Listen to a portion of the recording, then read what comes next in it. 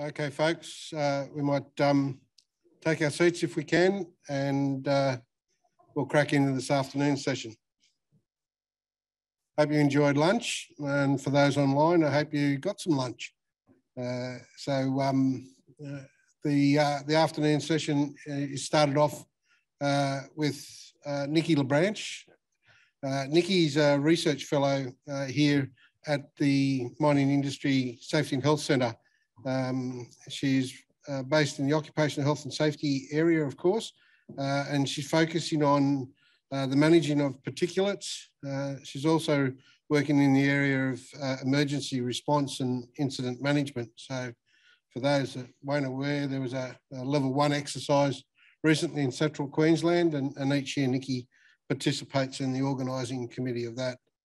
Nikki's currently working on her PhD in the area of characterising respirable dust, and she's received a OZIMM endowment fund scholarship to complete that. Nikki's a mining engineer by profession, and has broad experience across the US, Colombia and Australia, working with SIMTARs, BHP and NIOSH before that she saw the light and came to work at the university. Nikki's also a board member of the OZIMM Health and Safety Society, and has been an extremely active member of that group over the years. Her paper today is a work that she's been progressing for the last 3 years, and fits nicely with a lot of the subject matter today, and it's characterisation of particulates in Australian mines. Thanks, Nikki.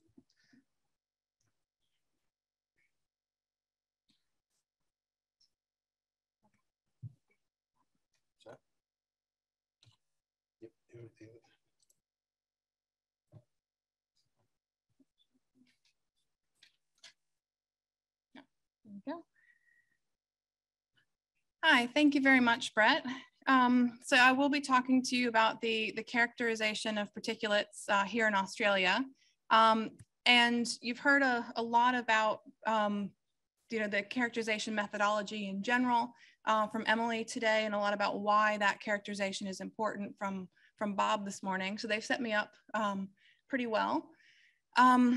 So I'll start with some of the comparison of the US and Australian coal mine samples.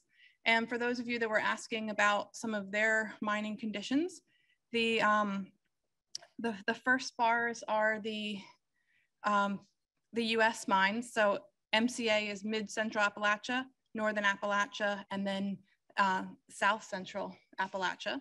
And as you can see, here's can you see the mouse? Here's the quartz. They've been having issues with there. But what you also see is a lot of aluminosilicates in those samples. The 4 samples in the red bars are the Australian samples, and these are all for continuous miners. There are a few differences between how we do the mining in the US and Australia. So their continuous miner samples are all from cut and flit operations. So it's just the continuous miner there, whereas we're using the miner bolter operations here in Australia. So you would get the dust generated both from the continuous miner cutting process as well as the drilling process to put in the roof bolts. Lucky for us, relatively more carbon in the samples. That's the blue. The exception to that is mine 3, which was cutting a stone band in the section. And so similar to what the US has found, I'm finding here is that when you do have any rock in the seam, it is disproportionately showing up in that respirable fraction. And with those, the aluminosilicates that are showing up in some of the samples, there was one study by Abraham in the US. So that was one of the SUNY New York partners that Bob mentioned. So they looked at a broader cross-section of industry of 893 lung tissue samples, and they found more than twice as many aluminosilicate particles than silica particles in lung tissue biopsy samples that they had. So 37% versus 15%. So it is also something that we need to look out for, is how many aluminosilicates are present here. The yellow are the carbonates in here, which is the stone dust or other calcite that's in the seams. And then there are occasionally heavy metals and other particulates here. Another thing that we talked about earlier is the size of the particles, and the particle size does matter, as well as the mineralogy, and not all mines have a uniform particle size distribution. So for those same 4 samples I showed you on the last slide, this is the breakout of the count versus the volume of the particles. So even for the same type of mining process, because of the different seams, the particle size distribution can vary from mine to mine. So the particles that are less than 4 microns in size account for between 86 and 98% of the particle size distribution. But that same size fraction only accounts for between 16% and 67% of the volume. And if you're assuming a constant density, that volume is a proxy for mass of the dust. And it's the mass that you're seeing in the gravimetric samples, which is the way we currently measure exposure. But as has already been talked about, that may not necessarily be indicative of the health hazard that we're facing. And there's other research that's been done previously at NIOSH that shows for pure silica, the much smaller, finer particles cause much more alveolar macrophage activation than the coarser particles that are at about 4 microns in size. So those last 2 slides of data were from the beginning of my research, where I was sending the samples to Emily Sarver in the US to do the analysis. But since then, we've developed our own analysis technique here on the Mineral Liberation Analyzer, or MLA. And it's at the Julius Kruschnitt Mineral Research Center, or JKMRC, which is part of the Sustainable Minerals Institute here. So the MLA is normally used to identify minerals in polished sections of drill core or lump material. So analyzing for particulates on filter is a new technique for this type of microscope. It is a different type of SEM, with energy dispersive X-ray. So some similarities to the work that's been being done, but also has some other cool features. And I'll show you some of the pictures in those as I go through. So with the MLA, I've been able to identify 26 different mineralogies in the underground coal data, and that's opposed to the 7 broader mineral categories in the US analysis. And I can also look at particles down to 0.52 microns in size. So I can also determine the size distributions for the particular mineral components and see the individual particles, and with multiple mineralogies and the microagglomerates. And I'll show you some pictures of what those look like in Australian mines in a minute. So starting with the mineralogies, so this is data from 3 underground coal mines analyzed on the MLA. So these are 3 different mines in different seams than what I showed you on that US comparison slide a few slides ago. And I have mineralogy analyzed for 17 of the 28 samples taken, and particle size distributions for 11 of the samples, as some were too overloaded to get the reliable particle size information. With these samples, each filter has between 150,000 and 800,000 particles. So that's a total of 8.25 million particles analyzed on these filters in my database. So it did take a while initially to get a handle on the data set, just because of the wide size of it. But similar to the US data, a lot of the major trends hold true, with relatively more carbon in the samples And lucky for us in Australia, mostly a relatively small amount of quartz. So what's interesting is that these two mines that have high amounts of calcite on the longwall mid-faces don't have nearly those quantities of calcite coming in the main gate. And while normally we attribute the presence of calcite to the stone dust products being applied, I actually reached out to one of the mines to talk to them about what stone dusting was going on the longwall that I may have missed at the time. But it turns out there's actually a calcite lens in the coal cleat that's causing the high levels of calcite there.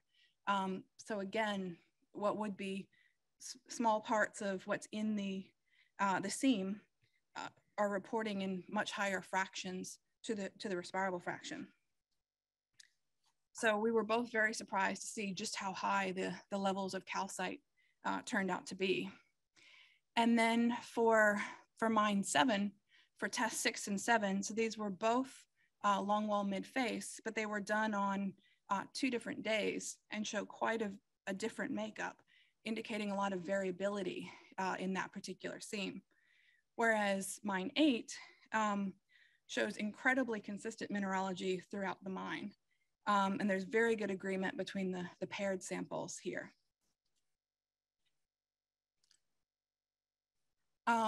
So this graph shows the overall particle size distributions for mines 6 and 8. And mine 6 follows the trend I'd previously observed in mines 1 through 4, which is published in a paper that I'll reference on the last slide. So the dashed red line is the continuous miner. And I normally find that that's a coarser particle size distribution. And then the red line at the top represents the mid-face samples there. And then the main gate sample in between that. So that's typically what I've been finding in most of the mines. The mine 8, because the mineralogy is all so consistent throughout, there's really not much variability in that particle size distribution to be seen. So with this data, overall particle size distribution is great, but I can actually take it down to the level of getting the particle sizes for all the different mineralogies within. So, and break it down to that level. So many of the particles are made up of multiple mineralogies, those microagglomerates that Emily has talked about earlier. So for these graphs, I filter the particles by those that are more than 50% by weight of a certain mineralogy. And then here, the muscovite, plagioclase, orthoclase, and kaolinite are all types of aluminosilicates. So I can differentiate the different types within and see how they break out individually. I've also found that the shape of the quartz distribution can be different to some of the other mineralogies. So in the right-hand sample here, the quartz starts out in the middle of the particle size distributions, but swiftly rises to be one of the finest PSDs in the sample.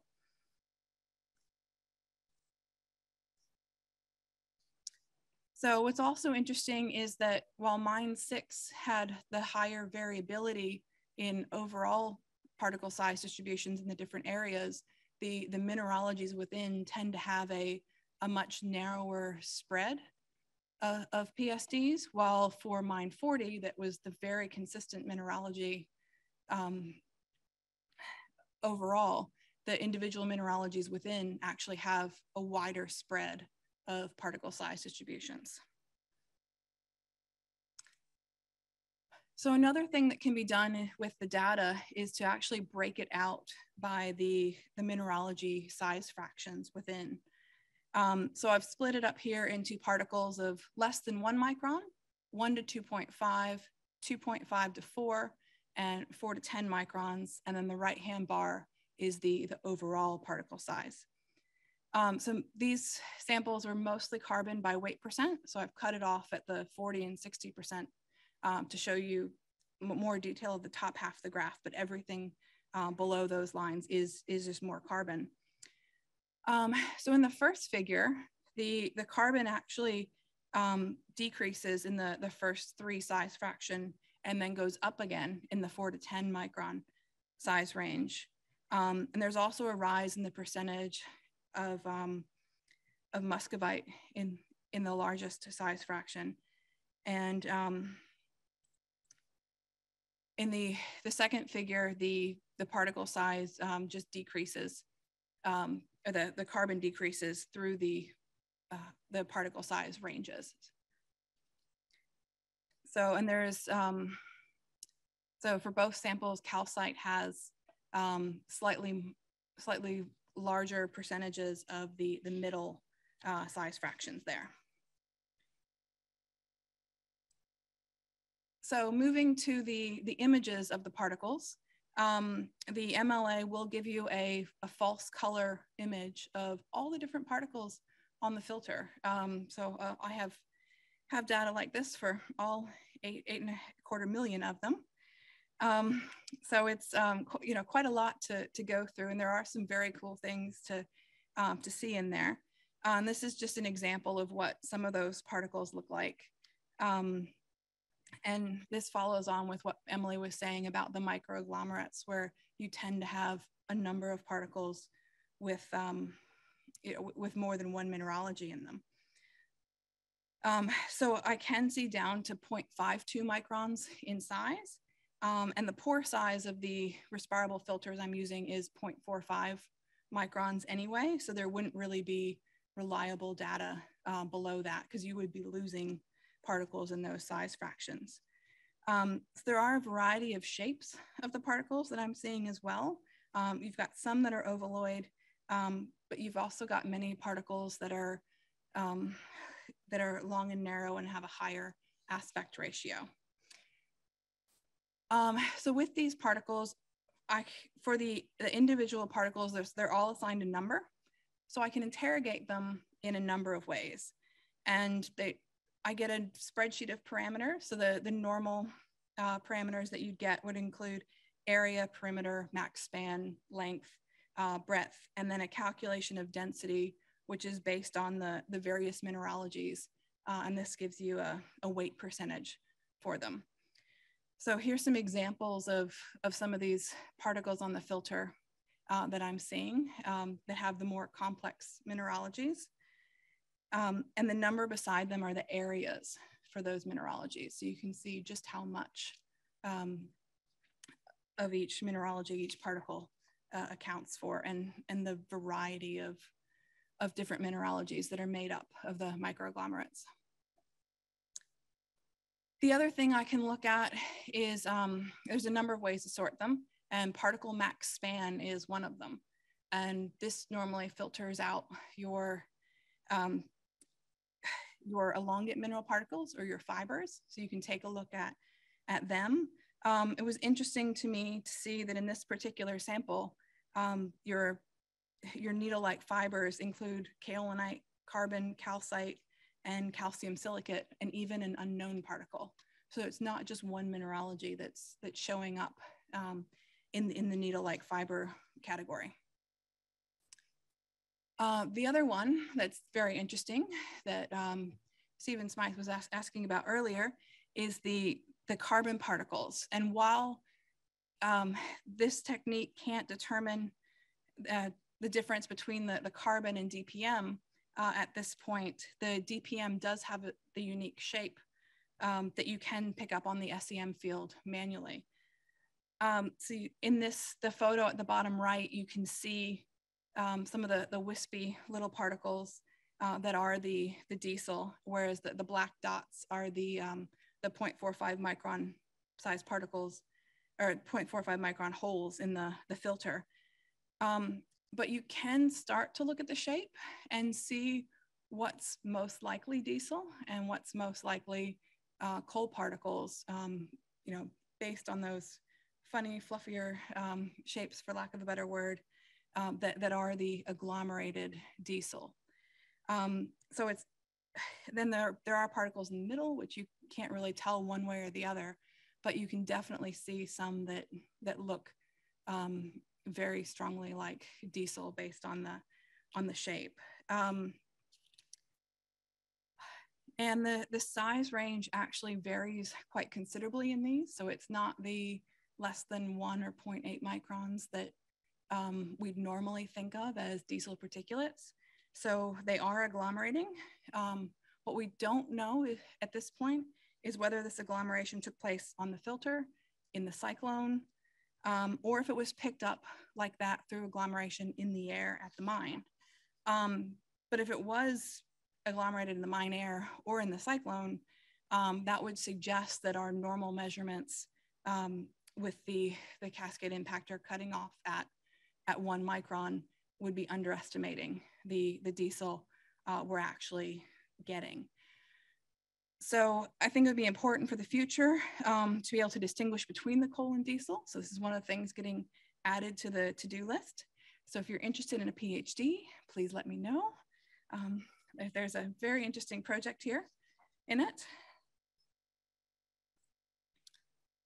Another thing we found on the filters is some particles with an iron, chromium, nickel content, which the MLA has most closely identified as resembling stainless steel. So that wasn't something I was expecting to find in the samples. And the fraction of stainless steel only varied from 0.02 to 1.1% of these samples, which is not very much on a percentage basis. But considering how many particles there are, this is still about 26,000 particles of stainless steel that I've found. And there's no obvious correlation between the amount of carbon and the amount of stainless steel in the samples, but with coal as well as diesel in there, it can be hard to differentiate. But in talking to the mines, there's no stainless steel equipment used in the mines that they could identify as the source. And it's been theorized that they might be coming from the diesel engines themselves. So we do know that there are iron chromium and iron chromium nickel particles found in lung tissue that are markers for welding fume exposure. But Australian coal mines don't allow hot work underground. And it's not just the underground mines though. I'm also finding some of the stainless steel on surface locations that are close to vehicle traffic. So this is something that needs to be further investigated into the potential sources of why this is in our respirable samples. So if you have any thoughts, please feel free to talk to me later on this one.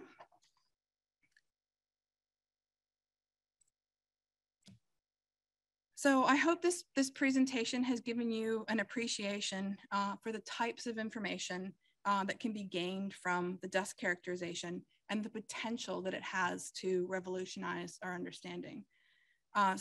There is a comparative analysis underway of the Virginia Tech and MLA methodologies, which means I should also have MLA data with this next level of detail for mines 1 through 4 as well. So several of those samples have already been analyzed and show good relative agreement so far. And then there's another set in the lab awaiting analysis to complete this comparison. And I expect those results to be published sometime in 2022 when I come back from maternity leave. And there have also been sampling campaigns undertaken at 4 metals mines, so including smelters and processing plants in Australia so far. And this data is proving even more interesting than the coal data. So there's about 40 different mineralogies present in those samples as opposed to the 26 in the coal. My mat leave replacement, Lucy Bishno, is actually out right now at a mine sampling this week. So there'll be more to come. But there is also a PhD in this, if anyone would like to take that up as a topic. And I should mention too, with Graeme's presentation earlier, I can look at the pyrite and the chalcopyrite as 2 of the mineralogies that are finding, which do exist in the coal in some fractions, but of course, much more in the metals mines. I'm also collecting inhalable samples as well. And I can compare the inhalables to the respirables for the different methodologies. And it's interesting to see how the mineralogies change from one size fraction to another and what's being picked up. So far, I've tried 3 different inhalable techniques, and I'm looking to standardize an inhalable methodology there. So there is further sampling planned for next year for underground metals mines and underground coal mines, which will expand the database of all the mineralogies and build on our understanding of what is actually in our dust in the underground coal mines and in Australia. So if you're at a mine and you're interested, please contact myself, David Cliff, or Brett Garland to talk more about doing some sampling there. So we're also talking to other parts of industry like quarries, surface mines, engineered stone benchtop cutting operations about the potential opportunities for characterization there. And this would help expand the dust database and provide valuable information on the dust characteristics that are faced by some of the other industries. This is also very potentially useful information for dust control methodologies. So for instance, for the long walls that I showed at the slide at the beginning, either we're doing a really good job targeting the coal already, or the coal just isn't there in some of the size fractions. So you'd get more bang for your buck at this point, trying to start targeting some of the other mineralogies that are present. And you also saw on a previous slide how the different size fractions change too. So you could also look to more specifically target the size fractions that your different processes are generating.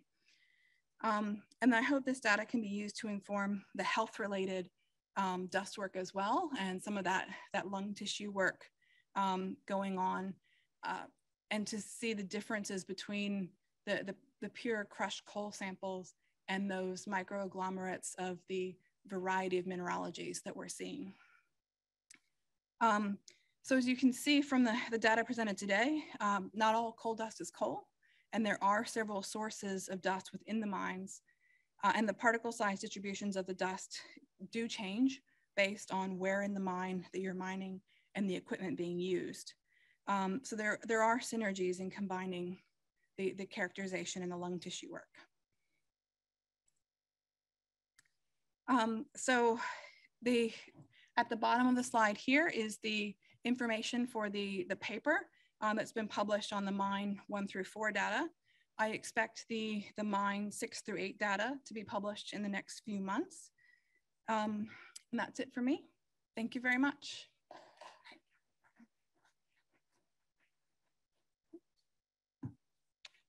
Thanks, Nikki. Any questions for Nikki? I think the major thing out of Nikki's research is that it started off to be a gap analysis to see what we didn't know, and the size, the shape, and what was actually, what the characteristics of the minerals were as the end result. So once you start to understand that, you can start to look at prevention and understand what it's doing in the lungs. So it's vital research, and it's vital that we continue the work. Thank you, Andrew Battison. Any thought given to doing analysis and comparing surface mines with underground mines?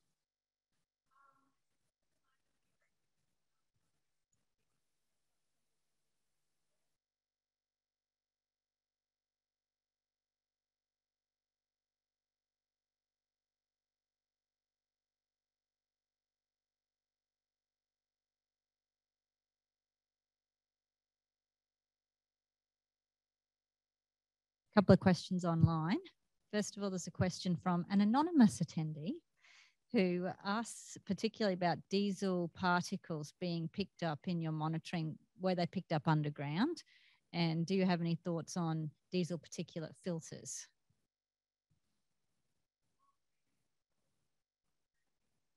I showed on the MLA slides, that was all picked up underground. I have not done any diesel comparisons to date yet to look at I haven't done any diesel comparisons to date to look at what's actually being picked up by the diesel sampling heads, which typically here in Australia, we're using the SKC heads with the cascade impactor that cuts off at 1 micron. So it would be very interesting to try and see what we're getting carbon-wise from one versus the other, keeping in mind that the limitations of the MLA technique is only what's down to the 0.52 microns. Samar Amari, thanks you for your presentation, and asks, were you able to measure and characterize nano-sized diesel particulate matter? No, just because that 0.52 is the limit of the MLA, and with the filters that we're using, we do have the potential to lose things less than 0.45 through the holes in the filter. And Peter Knott says, lots of work, Nikki, particle size distribution. He asks, the particle size distribution measurements are only done on samples collected through a respirable cyclone. So therefore it's a subset of the airborne dust. What is the uncertainty of measurement in your particle size distribution estimates? And are the particle sizes you're talking about aerodynamic diameters? So they are not aerodynamic diameter. They are actual physical measurements of the particle diameter. Yes, the cyclones do have their own cutoff. So the cyclone that you're using, so for all the MLA data presented here, those are the Casella respirable cyclones, whereas the first couple slides with the US comparison was previously using the SKC sampling heads. The way to solve that issue is that comparison of the inhalable samples to the respirable samples, because the inhalables will give you, that doesn't filter the particle size at all. So that gives you all of the particles that are present in the air. Great. Well, thanks for that. And again, congratulations, Nikki, on that. And thank you very much for the talk. Cheers.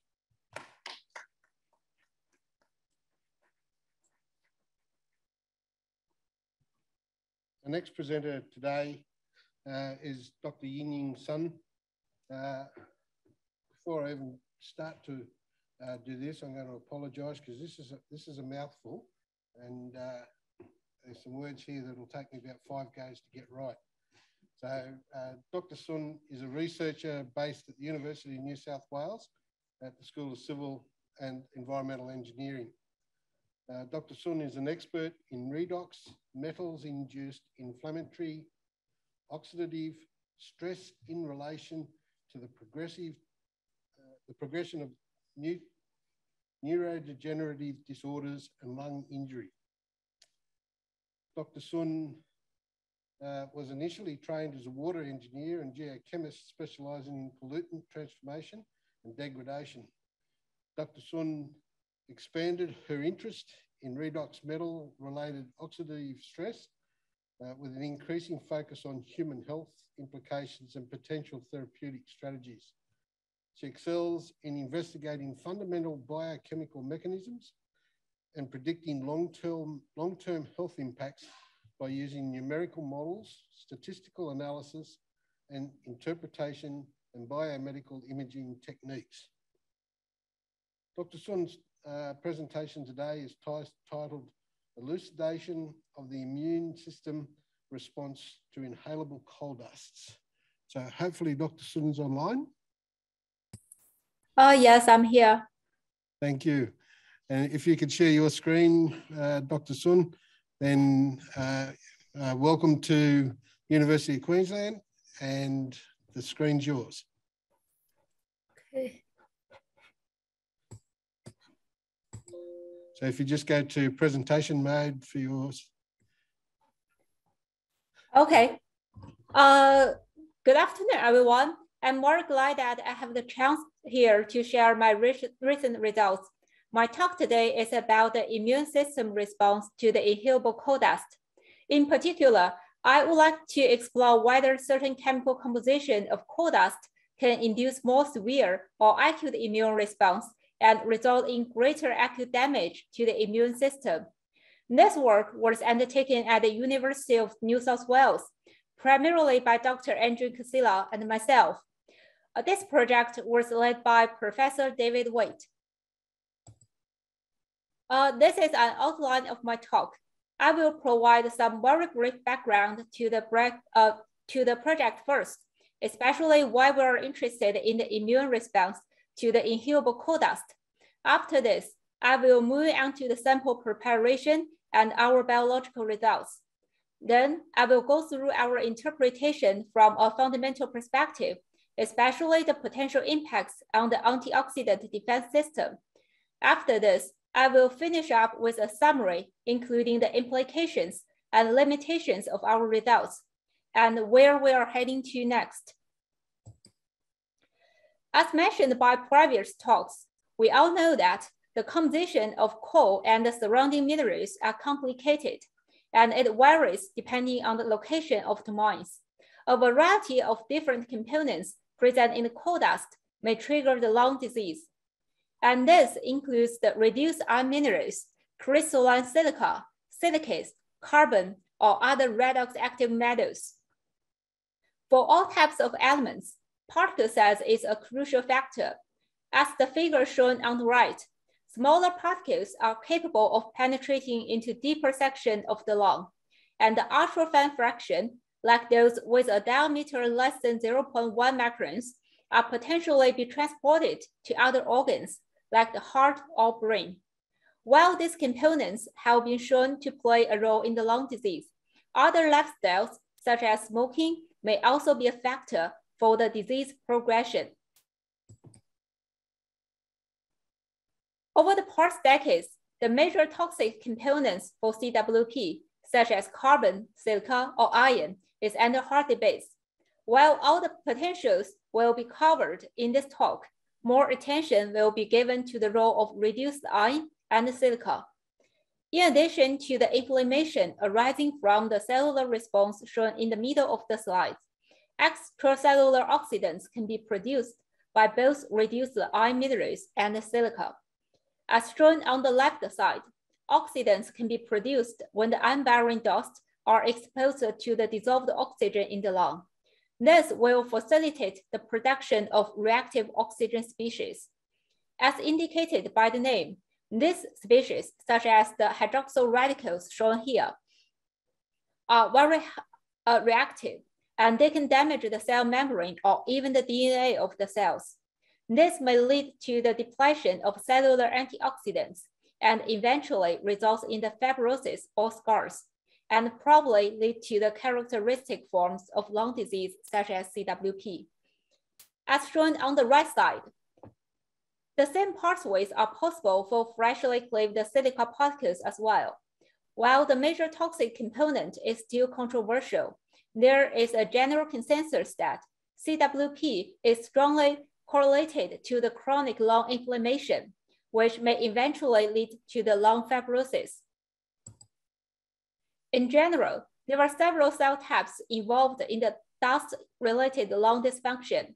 Among these cells, the epithelial cells, macrophages, and the fibroblasts are most frequently studied cell lines.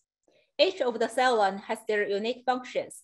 For example, the epithelial cells are the first line of contact of dust, and the fibroblasts are more related to the fibrosis and the scar formation. As shown on the bottom right, in addition to their unique function, all the cells resident in the lung will talk to each other when they identify foreigners, such as the bacteria or particles. Their communication are presumably while the production of cytokines or chemicals. However, in this work, we only focus on the interaction between coal dust and the macrophages. This cell line represents one of the immune cells, and they actively eat foreign particles in the lung. The phagocytic process, which is actually the eating process of the macrophages, could reflect the well-acknowledged inflammation process after dust inhalation. As shown on the left, once the dust is eaten by the macrophages, they will be transported into a small vesicles here. This vesicles has a very low pH, and it is enriched with various oxidants produced by the mitochondria. Theoretically, the dust are expected to be cleared by these oxidants. This process is of particular biological meaning in terms of the inflammation, and it is crucial for the differentiation of the role of redox metals and other components, such as carbon or silica. One of the reasons is that the various oxidants produced by the macrophages that's shown on the top of the slide here could amplify the toxicity arising from the redox metals, such as reduced iron minerals. So moving on to the samples used in this work. The samples were provided by our co-industry partners across Australia. All the samples were well rated before shipped to us. In order to produce a freshly made material, all the samples were grounded by the ball mill and sieved by using a cascade impactor to a size range that can actually eaten by the macrophages before storing them in the chamber. As shown in the figure on the bottom right, more than 90% of the dust are less than 10 microns, and more than 50% of them are less than 4 microns. This is a diameter frequently reported to be detrimental for both airborne particulates and occupational dust. We all know that both silica and reduced iron minerals are potential toxic components within the dust. In this work, we try to visualize the cytotoxicity of these two elements first. Artificial stones were used in this work to represent the pure silica sample. The photo on the top right shows the macrophages used in this work. Before addition of the dust, the nuclei of these macrophages were stained by a fluorescence probe. This probe will have a green color after excitation. However, this color will be quenched and disappear when the cell membrane is damaged. So from this perspective, this color is a good indicator for the integrity of the cell membrane. From the quantitative studies shown on the top left,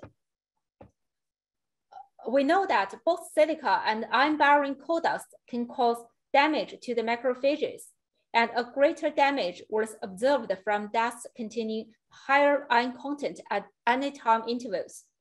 This results indicated that though both elements showed cytotoxicity, which means the increase in the cell death, iron-bearing coal dust may induce greater acute damage to the cells, especially within the first 24 hours. This acute damage may arise from its damage to the cell membranes. As shown in the photos on the right side, we can clearly see that both silica and coal dust were ate by the macrophages as the cells changed to black from the clear shining dots here. However, when we compare the results from phase contrast and the fluorescence imaging, the green fluorescence was completely disappeared in higher iron-bearing samples shown on the bottom, and the color was still visible for those has less iron content or crystal silica shown above. With this more acute toxicity in mind, we expand our investigations into more samples and include the assessment of the production of cytokines. The cytokines we measured in this work is the TNF-alpha, which is one of the most potent pro-inflammatory cytokines released by the macrophages. As shown in the pie charts, samples used in this work represent a great variation in the elemental compositions. As shown in the top right figure here, the addition of these samples to the macrophages resulted in a cell dysfunction to different extent, and correspondingly, the figure below it showed an increase in the production of the pro-inflammatory cytokines within the same time period. Compared with the control group, which is the one that doesn't have any dust in it, and our first sample here, which has marginal iron content in it, more cytokines were produced from the other 4 samples. So this is especially the case for the third one here. This one has more iron content shown in the pie chart, and a greater cell dysfunction shows here. To further explore the relevance of elemental composition in acute toxicity induced by virus dust, we conducted a regression between different elemental content and the cell viability measured after 24 hours. The figures on the bottom of the slides indicated that a relative moderate correlation was evident between the availability of macrophages and total iron content, which is here, and no constant correlation with carbon and crystalline silica were evident in this short-term study. Despite this, we should be aware that these results only represent acute toxicity from the dust, which may not be capable of representing any chronic impact. Given all the evidence mentioned above, we further examined the relevance of the ferroptosis to the cell damage observed in previous slides. The reason for this is that we don't want to underestimate the impact of any potential toxic element on the progression of CWP. This is very detrimental to the miners. Briefly, the ferroptosis refers to toxicity specifically induced by iron. Its key characteristics include enhanced lipid peroxidation and an alleviation of cytotoxicity by iron chelators and antioxidants. So in this work, we further examined the effectiveness of both iron chelator and antioxidants on the survival rate of the macrophages. Lipid peroxidation was not further explored, as the images results shown in previous slides already visualized a greater membrane damage induced by samples with greater iron content. We would like to use iron chelators to clarify the relevance of ferroptosis because these chelators can lock reactive iron into the inert complex, and this prevents the potential interaction with other species, such as the coexisting metals or the oxidants produced from the aging process. As shown on the bottom right, the long antioxidant defense system includes the low-weight molecules, enzymes, and metal-binding proteins. These antioxidants can react with various oxidants produced in the lung to form non-toxic products. In this work, we will only focus on the low-weight antioxidants, as these molecules can better differentiate the role of redox metals and other toxic components, such as silica. Here, we choose a clinically used iron chelator deferriprine to assess the efficiency. As shown in the figures on the left, we can see that minimum alleviation was evident for the sample with marginal reduced iron minerals, both at the beginning and at the end of the experiment. By contrast, significantly and statistically enhanced the survival rate of macrophages were observed for the rest of the samples containing reduced iron minerals.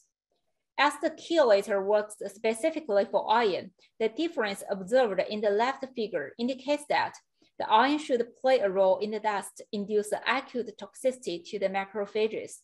This effectiveness may be because of the interaction between the chelator with both surface and aqueous iron, which reduce the likelihood of the production of cell-damaging radicals and probably contributing to the protection of cell membranes shown in the imagings.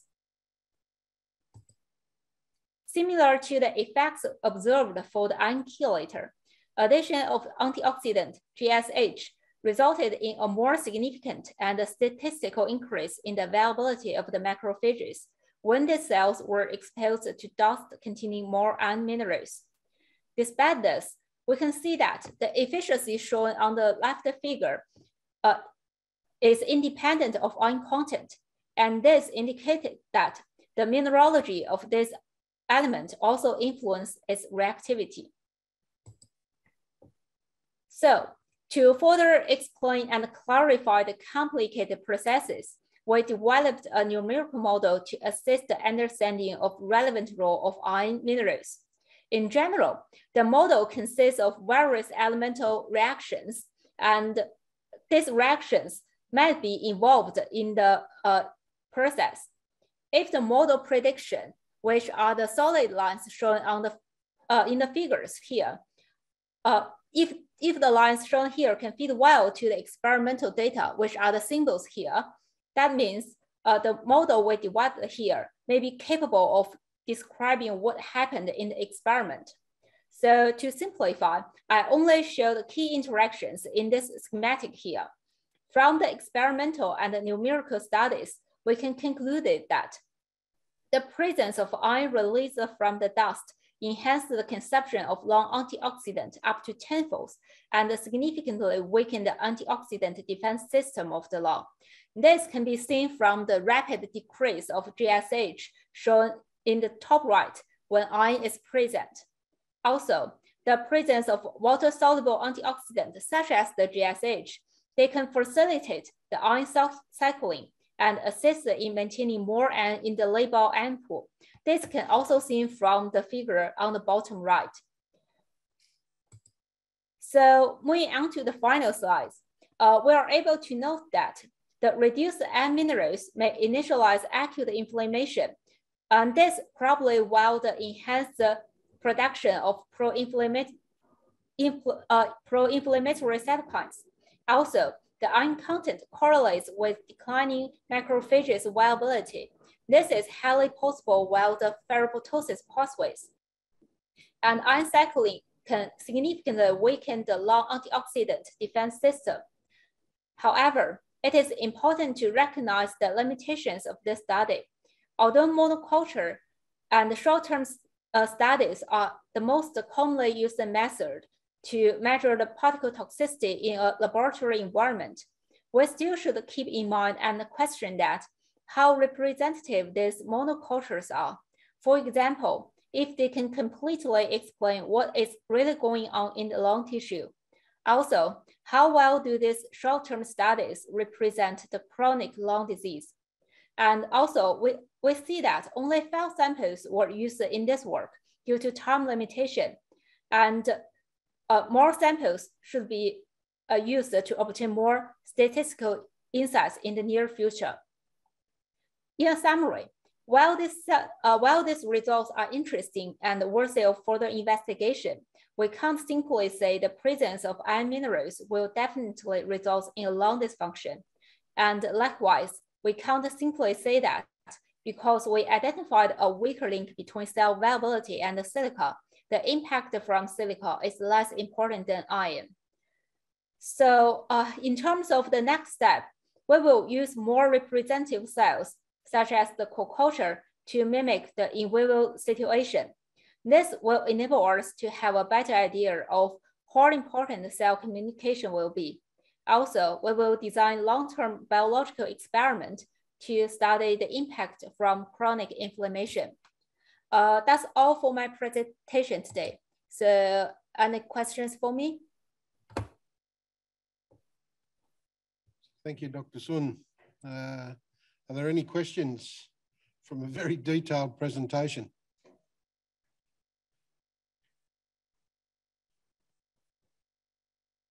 Not from in the room, Dr. Sun. Any online at all, Kelly?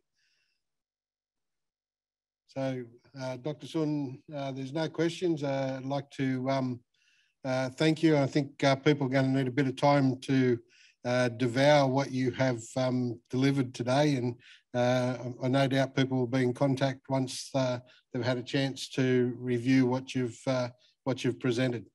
Thank you very much for your presentation, and if everyone can just join with me to thank Dr. Sun for the presentation.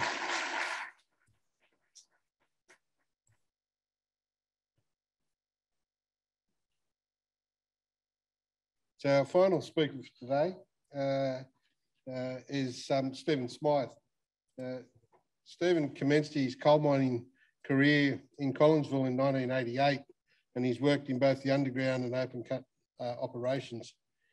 Stephen has represented his fellow mine workers for over 19 years and currently holds the position as the Queensland District President of the Mining and Energy Division of the CFMEU.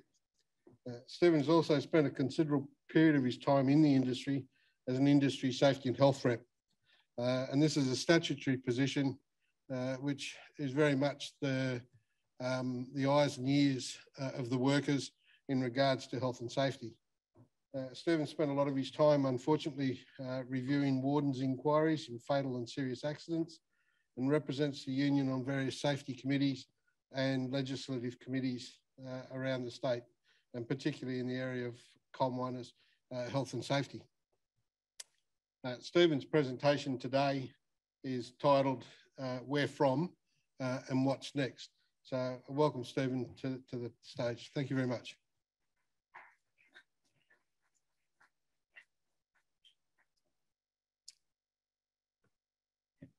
Thanks, Brett. I just want to first pay my respect to the traditional owners, past, present and emerging on the land we meet today. The presentation I'm going to give certainly isn't a technical presentation, nor a one about statistics or about data. It's actually about what I believe and what the organisation I represent believe in relation to, I guess, the people will call it the rediscovery, re-emergence, or black lung, or coal mine workers pneumoconiosis coming back on the scene. So the technical papers have all been delivered, and they've been great papers. And but I just want to touch on, I guess, our journey, the union's journey. Now, there will be aspects of this presentation that some people might find a bit hard to accept. It may offend some people. It's not my presentation is not about that. My presentation is about putting the facts out there on the record, and it's about what we all should be doing collectively, putting our efforts together to look after the coal mine worker, because they're the most important person. And I think that's been lost at times. So again, I hope that the presentation, and I'm not going to key you by PowerPoint, but I hope the presentation is something everyone can take away. I hope it opens up some debate, some discussion, and as I'm always up for a chat further on around that. Firstly, I just want to quickly thank Brett and Nikki for the opportunity to present today. And also I just want to broadly, prior to the presentation, thank, I guess, people like Dr. Anthony Lynham, his team at the, Anthony was obviously the previous mines minister, and his team for all the work they've done. The HSU, the RSHQ, the work they've done. And also just generally some of the medical professionals, academics and others. And I think at the end of it, we've worked collectively together to get to a result. Sometimes it's been tough. Anyway, I'll kick away with that. Again, I'm not here to bore you with it, but I just want to give an overview. And again, it's the journey of the union. I represent its members and families since the re-emergence. So I guess, again, I'm not either medical or regulator involved in government. I'm a representative of workers. It's something that I pride myself on, and it's an honour to represent workers and their families. But the first question is, how did the disease, which everyone believed was eradicated, suddenly appear after 17 years of no cases, if not longer, being diagnosed? And I'm basing that off what we do know now of the Rathis report from 1984 and then the re-emergence in 2015, give or take. But you'll see along it, there'll be other milestones that have been uncovered. We're in for a shock, you know, and I think for us in the mining industry, we actually failed in the basis of risk management and change management, I think. And you'll see the reasons why. We missed the warning signs. We all believed that we had no dust disease. Surely none of us were convinced it suddenly disappeared. The doctors, were they doing their job? Were coal companies had dust levels under control? Was the regulator enforcing the law? Well, what we do know is what we thought was happening was not. In fact, the industry was in a spiral towards the unfolding disasters of coal mine workers in the Queensland industry. Just quickly, that's the Rathis report. It's online. The report actually in 1984 identified a number of pneumoconiosis cases, a number of abnormal results out of 7,907 x-rays. Rathis and Abraham were commissioned by the government back then to do a review of the coal mine workers health scheme. They travelled the length and breadth of Queensland. They undertook 7,907 x-rays. The report's there for people to read. But what was interesting was what they identified and what they found. The fact that they found back then 1 in every 105 coal mine workers had some sort of mine lung dust disease. They had some suggested recommendations and control measures, including right back at then in 1980, the ILA classifications for the radiographs of pneumoconiosis chest x-rays. We as an organisation found out 33 years later this report was done, and I can only go on from my time in the role to where we're at now. Then what happened between 84 and 2015? We are aware that several reviews occurred. We know in 98 a risk assessment was undertaken by then the Department of Mines titled Dust and Related Respiratory Disease in Coal Mines. It identified mine lung dust disease, 83 to 94, 93 to 99, 13 cases. The report also reflects on the issues that Rathers identified with mine, his respiratory health and lack of dust controls. But it did note in the report the poor spirometry of mines at the German Creek Central Underground and the Goonyella Riverside Open Cut at the time. And out of 913 claims workers' comp, only one was for respiratory disease, and for the record, that person received $513. The risk assessment identified a number of control measures, and they're all there. But what's of interest there is everything they've identified back then, exactly what's come to fruition from 2015 onwards. So what we're saying is from 1984 onwards, we all play a part of this as stakeholders in the industry.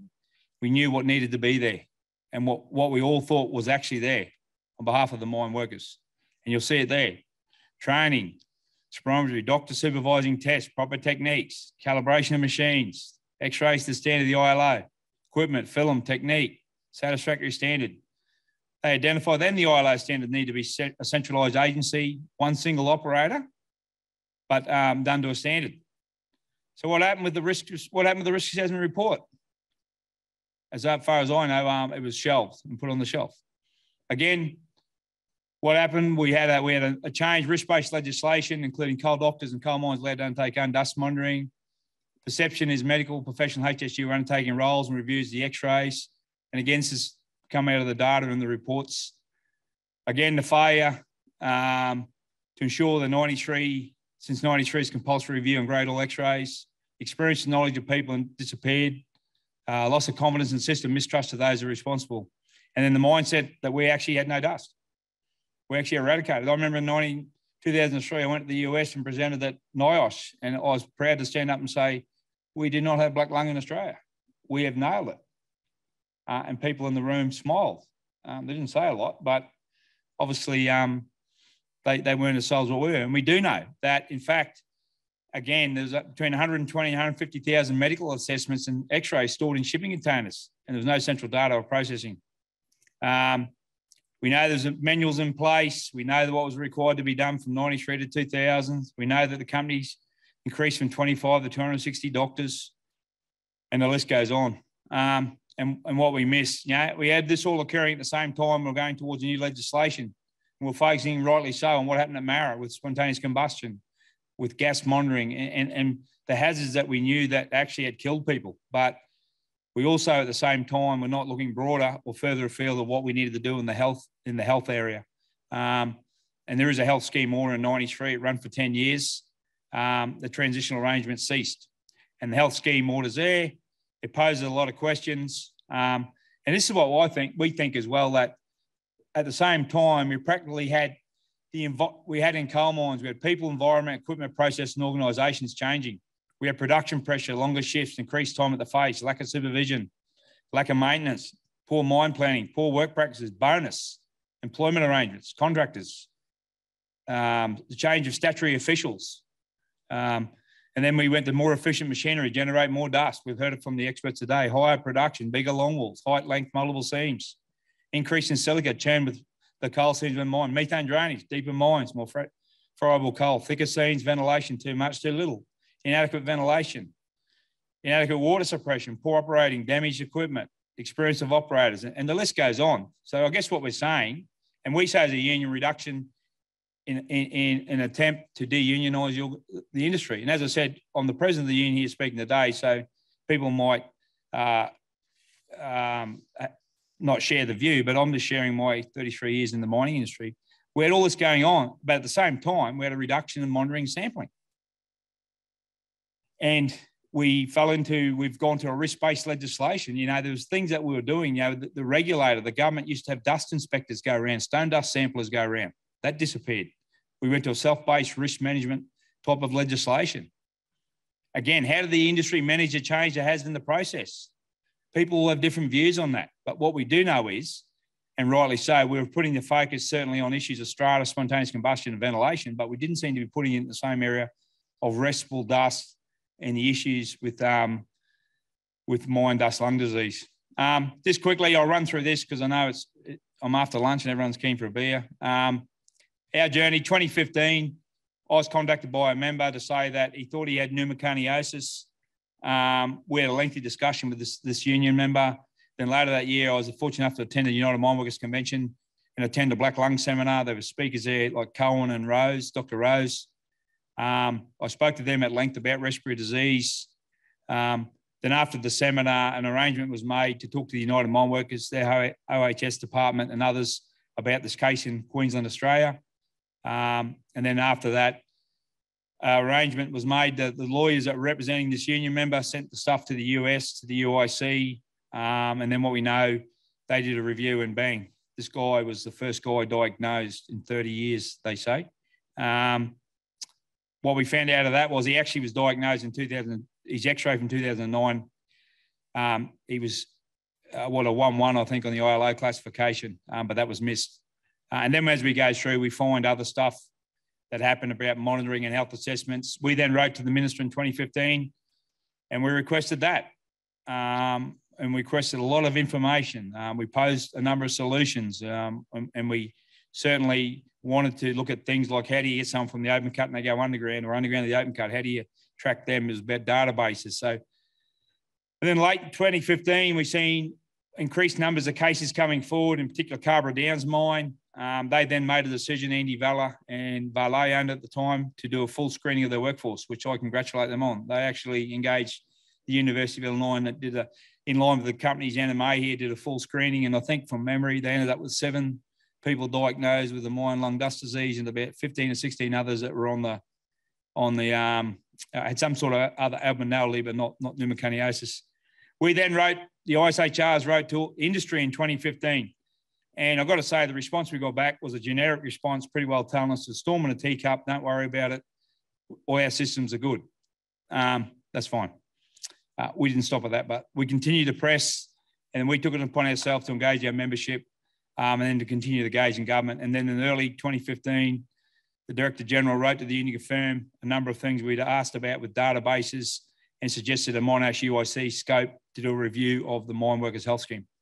So that was where it started. And in 2015, the groups formed. 2016, the group, David Cliff actually chaired it, Coal Mine Workers Health Scheme, and away we go. It was very interesting, that group. It was involved the stakeholders across the industry. There was a fair bit of, I guess, robust discussion at time and debate, but you'd expect that. We welcome that because it was needed. And I think at times people lost their way because the focus should have been on who were there for the coal mine worker, the families, and the community they're living. And that's what I keep going back to because that's what I'm about. So you'll see in 2016, the minister announced a number of things. There's interesting note, 8 of the 12 underground mines had directives on them from the regulator. And then we started to see that unwind the amount, what we've seen around dust levels that were, I guess, accepted by all people that worked at the mine, whether it's a longwall production operator or the underground mine manager. It became complacency and normal to be working at 6, 8, 10 milligrams of coal dust and that type of stuff. And this is all the evidence is there. So it's not something we're making up. The initial meeting stalled, but we got the ball rolling. And then we also at the same time received a number of pointed letters from RANSCA, the Royal Australian New Zealand I'll get it right here. RANSCA represent the radiologists, sorry. They were a bit cranky with some of the stuff we were putting out there. We had a number of meetings with them. And then we've seen Senate Select Committee get formed, and then we've seen other changes. And I think, again, I'll congratulate the Health Surveillance Unit, the RSHQ and others on the work they've done to get to the point with the protections and measures they put in and build into regulation, and that now certainly is come out of the campaign and the pushing that each and every stakeholder did, sometimes in different directions, but to get to the common goal. And as I said, registers were developed for readers. Interim report comes out. A final report come out with a total of 18 recommendations. 2 reader process commences. Dual read B readers.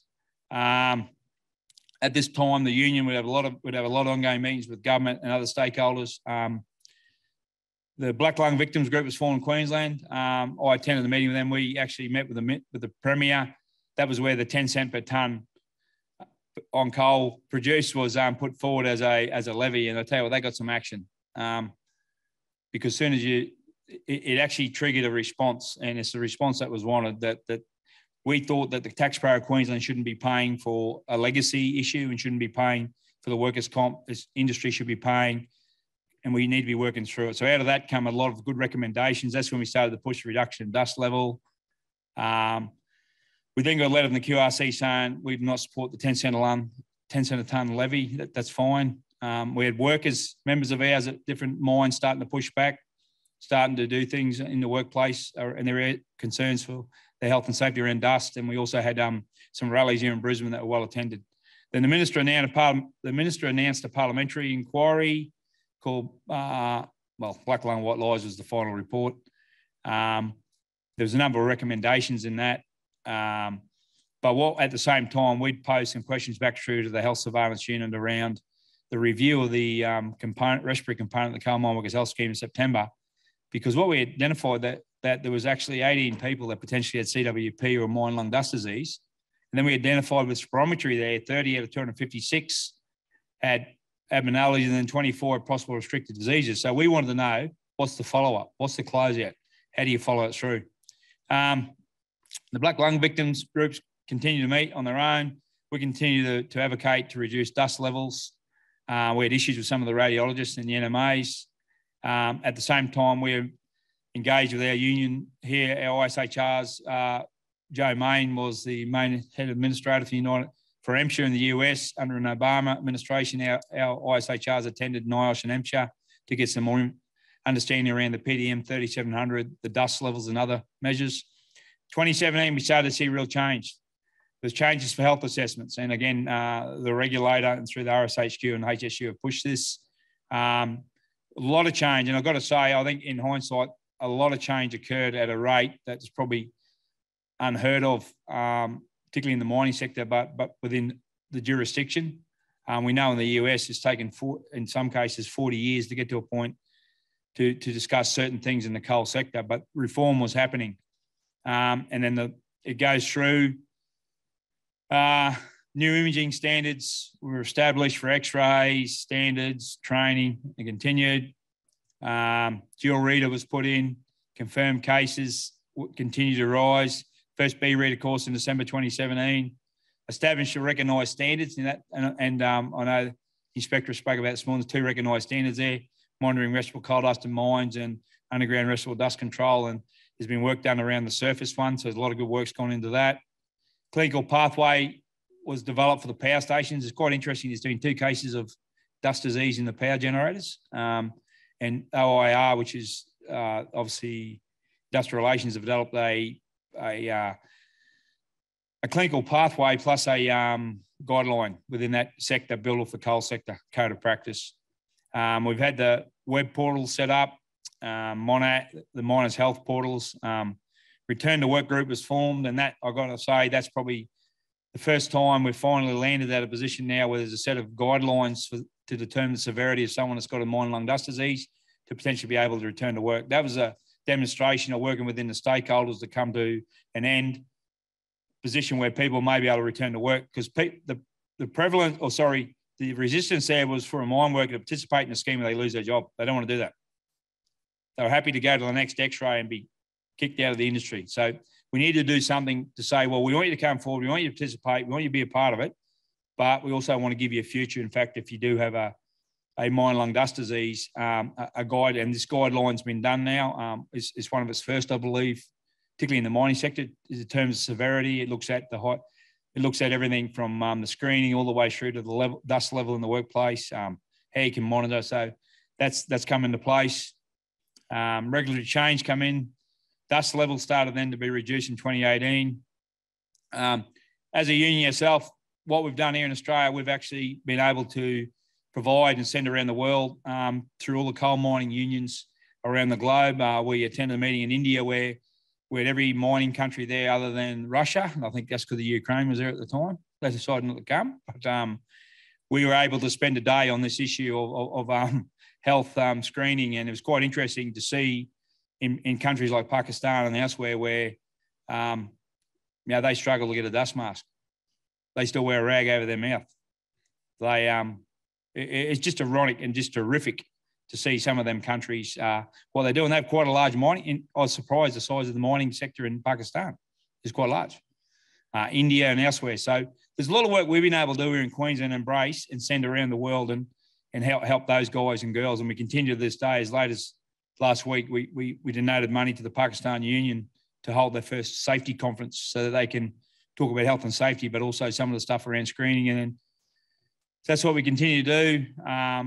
There is dates there. 2019, mobile screening service was announced. So it's 2021 and it's finally coming to fruition, which is certainly welcome. And I know our organisation and our members advocated hard and long for that. And we certainly will keep our eye on it and want to be a part of it moving forward. We held our own dust conference on the Gold Coast in 2020, which was remarkable, bringing unions, academics, lawyers, regulators from around the world. And we got some good outcomes out of that. And as we've seen in July, dust, again, some recommendations to boost dust levels. That started to occur in August. The levels are there. The recognised standards were reviewed to reflect that. And again, in 2020, we've seen, what I think is a great thing is the mine safety and health quarry, in non-coal sector, look at doing what we've done in coal. They've got a longer transitional period, but it's certainly welcome.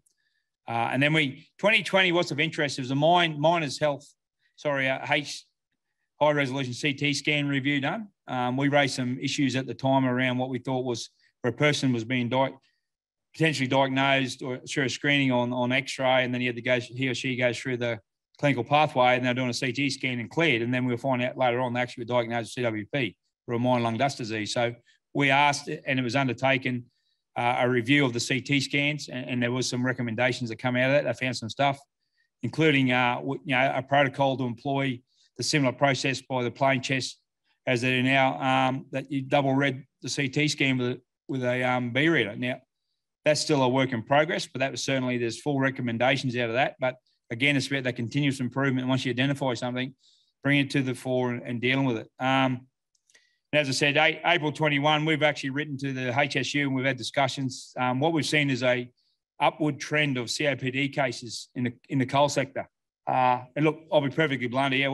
We said in our view, and again, it comes into three things: it's either failure to follow the clinical pathway unknowingly on purpose, the relevant professional inability to determine and treat MDLD, or approached by some ANAs or other health professionals not to report what the relevant employer wishes. Now, that triggered a response.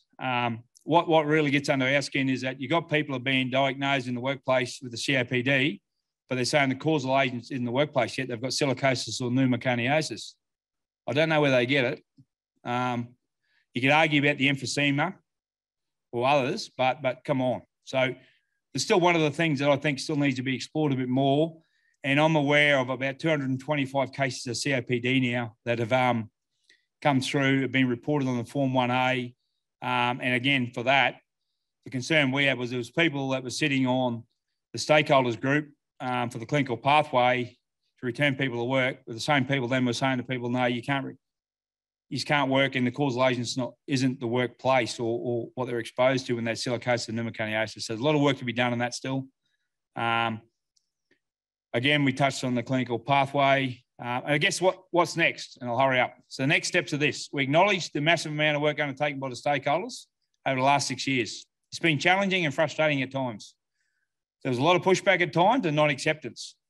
There's a lot of debate, a lot of meetings, a lot of campaigning. And look, we had questions that we posed a lot at. We had a vision, we had a plan, we got an end goal. But it's all based on fixing something. It's based on fixing a broken system for mine workers and their families. The union's view is this: still require independent medical professionals, doctors and specialists. We don't support companies having coal mine doctors. This has to change. The union acknowledges the work undertaken by the Health Surveillance Unit and the regulation changes, but for us, the next steps are requirements of true independence. The same with the dust monitoring. It needs to be done in standalone, independent system. The employer must monitor for the dust. That's got to happen, but we believe there should be an independent group there, SIMTARs. We put this out there, or a group that does the independent, turns up unannounced and does that on the job. The mobile health units needs to be a standalone process without the influence of company doctors. The framework needs to be finalised. Also, the resolving of the current COPD issue in the mining sector. One ISHR alone has had 225 cases reported to him in just over 12 months. Now, again, there's 225 cases. There's obviously a clinical pathway to follow. But in saying that, you can't tell me all 225 are not work-related or the causal agent does not work, particularly if it's silicosis or pneumoconiosis. Again, I'm not a doctor, but there's a lot of processes we put in. Now, in closing, about halfway through this journey, one of our members wrote this to me, and I think I'll share it. I want to share it, and you've got to remember this is halfway through it. He said this: the union believes that the companies, department, doctors have had their chance. The regulators failed the deal of black lung, allowing its re-emergence, and companies and operators have effectively been left to self-regulate. And of course, this has been done, and that has also been a disastrous failure. Clearly, these approaches have not worked, and there's been a catastrophic failure to ensure that those who place trust in the system, those workers at the coalface relying on others to do the right thing, have been massively let down, and the consequences of that are plain. If the coal mine workers are risked life and limb, and then families just suffer the consequences of failures, their livelihoods are put at risk, and as we've seen, many have paid dearly. For years, multinationals have been allowed to put commercial interests and excessive production demands ahead of safety, with entirely inadequate, ineffective regulatory oversight. These commercial interests can no longer be permitted to have influence over the monitoring process. The union believes a medical professional have contributed to the problem. Only the union can be trusted to protect the health and safety of workers. That was sent to us by a member halfway through this.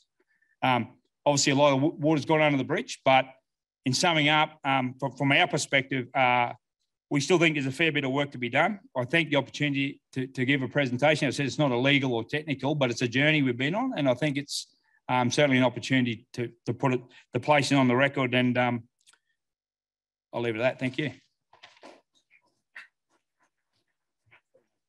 Okay. Great, Steve. Great presentation, and gets right to the heart of the matter. Any questions for Steve? I'm always happy to take a call after hours or offline. Seriously. So, Steve, thanks again.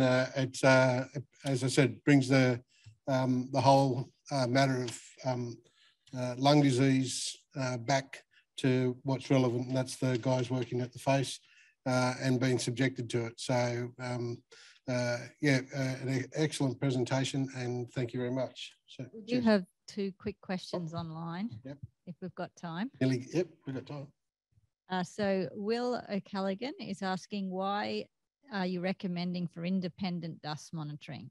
Is there issues with transparency of results? Certainly is, because we're seeing where, and we've got examples and evidence of where an employer will say, come out and do the dust sampling day, and they're on a longwall move, or they're on a maintenance day.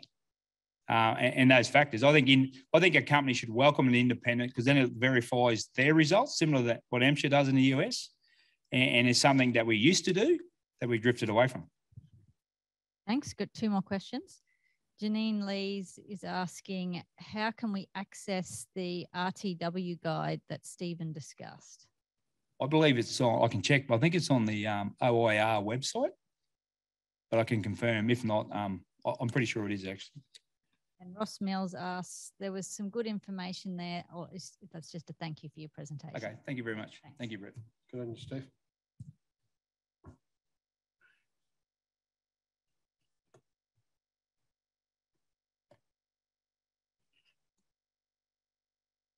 You're just going to fix it up for us?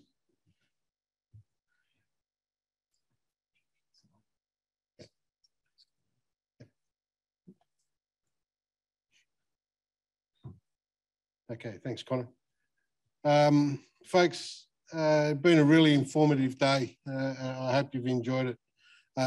First of all, I must apologise to each of the presenters for the fact that the screens didn't work or the blinds didn't work, and therefore a lot of what was on the screen at stages couldn't be seen. So we will be distributing the presentations, and there has been a recording done of the day that will be available to everybody that's either been online or been here. So again, apologies to the presenters and to the people here in the room. I'd like to thank the presenters today for the high quality of the presentations and the content that has been made available. A lot of it is emerging research, and therefore the researchers are getting it out there as soon as they possibly can. And then the last presentation, Stephen brought it right back home as to this is all about people who are working in not only in the mines, but the quarries and other industries where it's been highlighted that dust disease is affecting people and they're not being protected adequately. I'd like to thank and acknowledge RSHQ for their ongoing support for this forum, particularly Dean Barr, who's co-hosted today. And also I'd like to thank Drager and Melissa Pender for helping to sponsor the event to make sure it can run. Special thanks to my team at MISC for helping put this together, and specifically to Nikki LaBranch. Congratulations on today's success. Your immense efforts have obviously been well worth it. Good luck for the next couple of days or weeks. One more presentation to go, so you need to hang in there. The success of this event continues to grow. The last 2 years, we've had in the order of 100 people present and some 400 people online. So I'm really looking forward to next year, actually. It should be a cracker if we can finally get a face-to-face meeting. It'll be fantastic. And I think that stresses the importance of where the research and the application of the research back to the mine sites needs to be done with the attendance that continues to happen. Thank you again for those that were here or online. And just finally, please join me for some close to the end of the year celebratory drinks and celebrate the success of today. Please travel safe, and I hope to see you again next year. Thank you very much.